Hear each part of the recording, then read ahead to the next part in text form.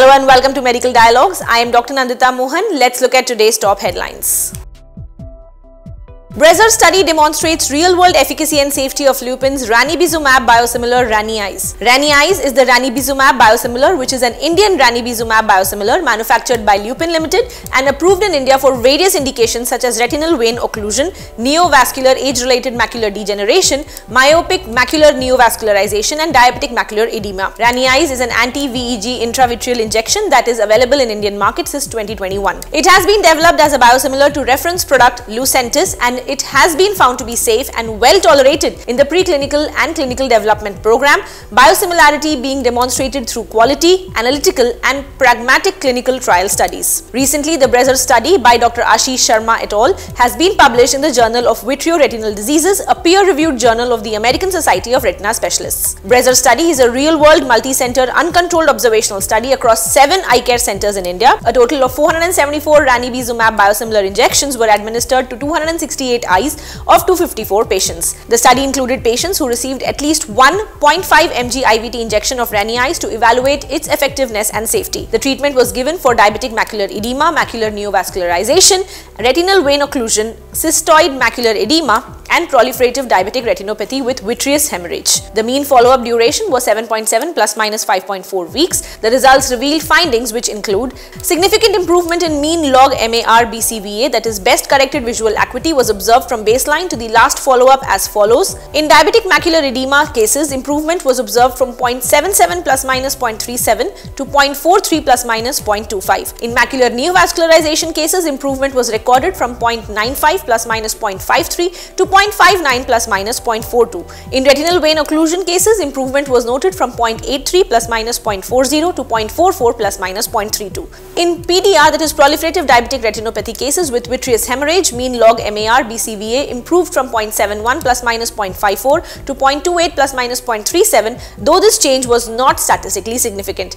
Significant reductions in central subfield thickness were noted. The CST improved significantly overall in the DME group, MNV group, and RVO group. In eyes with PDR and a vitreous hemorrhage, the overall mean CST at baseline was 341.6 plus minus 183.7, improving to 229.5 plus minus 25.3. In cystoid macular edema cases, mean CST decreased from 325.5 plus minus 50.9 to 251 plus minus 65 μm, but the difference was not statistically significant. The study noted significant improvements in BCVA and CST in terms of efficacy, while none of the 7 study sites reported inflammation, vasculitis, vision loss or other systemic drug-related adverse events. The findings of this preliminary real-world study corroborate the clinical efficacy and safety of Ranieyes as a Ranibizumab biosimilar across the approved indications based on clinical evidence. Today we have with us Dr. Ashish Sharma, who will be discussing some questions related to the study. So welcome to Medical Dialogues. It's really a privilege to be having you on board here with us today. Thank you, Nandita. Thank you for having me with you. So firstly, if I may ask, in your practice, how common are retinal diseases like diabetic macular edema and macular neovascularization? So Nandita, that's a very important question. This talks about what kind of patient profile that I have in my practice, or probably, if you really want to discuss, we can talk about Asia versus West. So overall, same reflection goes with my practice because I practice in Asia, you can say. So overall, our patient profile has more to do with diabetic retinopathy, diabetic macular edema, compared to age-related macular degeneration. So we do have macular degeneration patients, but majority of the OPD patients, they are of diabetic retinopathy and complications related to diabetic retinopathy. And we do have other diseases like retinal vein occlusion. These are all retinal vascular diseases, but major chunk is diabetic retinopathy and related to diabetic retinopathy like diabetic macular edema. So how do the BCVA and CST improvements seen in the BRESER study that you were talking about reflect in your daily practice? Yeah, so this is again an interesting question. So let me just brief you a little bit about the BRESER study. So I lead a group called International Retina Biosimilar Study Group, where we are trying to bring real world data about biosimilars available across the globe. So we do assess efficacy, points, for example, BCVA, which is best corrected visual acuity, and CFT is central foveal thickness. So these are the two parameters which are the parameters which we consider that if a drug has a good efficacy, then it should perform well based on these parameters. So in BRESER study, which was the real world study with Ranieyes, which is a Lupin's product. So what we saw was overall, if you look at the overall cohort means we had patients with AMD, we had patients with DME, we had patients with RVO, we had patients even with PDR, and we had patients with different kind of CNV caused by not because of AMD but because of many other diseases like inflammation, myopia. So overall, when we analyzed the entire data and overall data, BCVA and also CFT, both were quite significantly improved. Both were statistically significant answers. That's what we received. But the question was not the overall data, because if you go to the nuances, each disease behaves in a different way. So if you talk about AMD, it has a different kind of progression. DME, it has its own resistance pattern and own progression. So to give a better answer to our clinicians or probably users, who would like to see more of real world data and experience, we try to divide these overall subgroups in overall data into subgroups, like how drug behaved in AMD cases and how drug behaved in DME cases. So to our surprise, even when we divide the entire cohort into subgroups, each and every group of diseases, they also revealed that drug was quite effective and statistically significant improvement was seen in each and every indication. And even when we divide this entire group into treatment naive and pre-treated patients as well, even then we saw that each behaved quite robust. So overall, BCVA and CFT data was quite robust. And now coming back to your question, that how do you see that in your clinical practice? So if you really look at the BRESER study, the entire data came from the clinical, our day-to-day clinical experience. So that itself shows that what was reflected in BRESER study, that is the same thing we see in our day-to-day clinical practice. So a wonderful drug with great efficacy in terms of improving BCVA and CST both. And so for a young ophthalmologist who's starting practice, how would you advise them to approach the use of biosimilars like Ranieyes? So Nandita, this is quite an important question. I appreciate that you have asked this question, because whenever a lot of young ophthalmologists, they start their practice, what happens, they try to choose a drug, which can be accepted by majority of the patients, because when you build your practice, you try to offer cost-effective options, because you have not built up the confidence of patients in the beginning and your follow-ups and number of patients are less. So you try to provide them the best option in the most cost-effective manner. And as of now, if you talk about overall anti-VEGF spectrum, Avastin is something which is the most cost-effective drug so far. But unfortunately, a country like India, we do not have robust compounding pharmacies that West has. So we have had some of the bitter experiences with Avastin. A lot of users and clinicians, they burned their fingers because of some of the infectious incidences. But drug is not blamed. Avastin is not a bad drug, but overall, overall compounding is something which is not robust in our country. And at any steps, if something goes wrong for a young ophthalmologist, before even he starts his practice, it's a difficult thing to handle.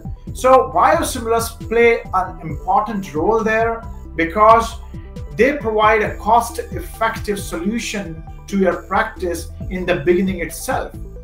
and they are cost effective, something like 60%, price cut if you compare to the innovator molecule, and with a similar kind of efficacy. And they come in a single vial, so you do not need to worry about fractionation, compounding pharmacies. So right from the beginning, you can include them and start your practice with all these biosimilars. And Ranieyes is a wonderful option. I'm personally using that in my practice as a first-line drug. How do biosimilars like Ranieyes help in making treatment more affordable for patients in India? Yeah, I think ultimately, we have a spectrum of medications available. Now, if you look at, we have ranibizumab, we have aflibercept, we have faricimab, we have, multiple drug options. But ultimately, if you look at the overall India injection rate per patient, I'm talking about the data of approximately 7-8 years ago, published data, which is approximately 2 to 3 injections, which is very, very low.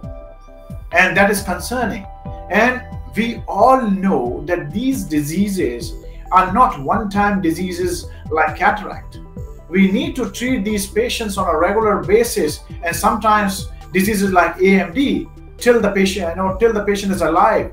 We might need to inject that patient's frequency might be 1 month or maybe 3 or 4 months, but we need to treat these patients to keep their vision alive, to keep them fit so that they can at least see the world.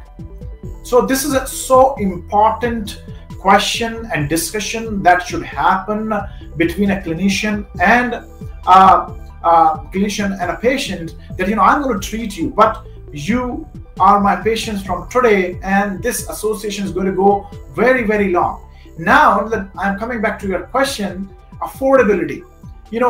We know that we are going to treat this patient for a very, very long time, but how he's going to afford it? We have medications which cost 60,000 per injection, 70,000 per injection. It's not really feasible for a country like India. So biosimilars like Ranieyes, they have come with a blessing that even in a much cost, efficient manner, you can treat these patients for a very, very long time. So this is the beauty of biosimilar world. Since it has been introduced, we are seeing in our practice that now the number of patients who were affording only 2 to 3 injections, it has gone up to 5, 6 in a year, which is great. So that's where the cost, effectiveness plays an important role in terms of overall patient's improvement and his overall, because this vision is something which has an impact of many other things. Overall his livelihood, overall his family. So with these kind of cost-effective treatment in a country like India, we can really help these patients in not only by treating them, it has ramifications at many other fronts as well. So lastly, if I may ask, sir, do you feel that more Indian real-world studies like the BRESER study that we're talking about today are important for building confidence in biosimilar among doctors? So last but not the least, such a wonderful question. So we asked this question, Nandita, back in, I think 4 to 5 years before, because when India was the first country to introduce Ranibizumab Biosimilar. And over the time now, if you see, Ranibizumab Biosimilar is available across the globe. And it started in the US around 3 years before. Means I have a close connection with US and European colleagues. So we were conducting a lot of courses in Retina, in many other meetings over the different countries. So we could assess, we could get a feedback that people were not really confident about the trial data, because trial are very small in biosimilars, and that's how the regulatory defines it. And that is not wrong, but because as a retina specialist, we have been seeing big data, but suddenly biosimilars come with a small data, and that creates kind of a negative, perception in many clinicians, which has happened in India when we started in 2016. And over the time, now we have phenomenal confidence, but it took a lot of time. So to assess, what kind of perception clinicians they have, we conducted surveys we conducted survey from European, UK, and US retina specialists for their population, because that's where the drugs were being launched. And then we had a survey with Vitreo Retinal Society of India with all the retina physicians who practice in India. And both the surveys, they had similar kind of takeaways. And the takeaway was, majority of the clinicians said, we do not really believe in clinical trial data because they are truncated. So we would like to see real world data. So that's what we took, that kind of answer that we received, and I formed a group called International Retina Biosimilar Study Group, and now we have approximately 45 brilliant clinicians across the globe, because biosimilars are everywhere nowadays, so that we can bring real world data with the help of each and everyone from each and every country, because that is what something in surveys was told to us. And we started with different biosimilars, and BRESER Study was one of the part of it. And now we have also recently published Efficacy biosimilar data from Iran, and then another manuscript of Ranibizumab Biosimilar from US, UK, Europe. So as a group leader, as a lead of International Retina Biosimilar Study Group, this is our firm initiative that real world data has to be in for better confidence for clinicians, not only in India but across the globe. Thank you for joining us today, and thank you for your valuable insights.